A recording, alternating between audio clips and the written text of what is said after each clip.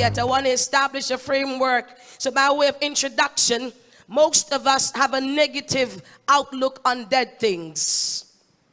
When we hear the word dead or death, we automatically think defeat. No one is interested in a dead marriage or dead children or dead job or a dead church or a dead God. You see, everyone assesses death at the end of the thing. Death is defined as the cessation of all biological function that sustain a living organism.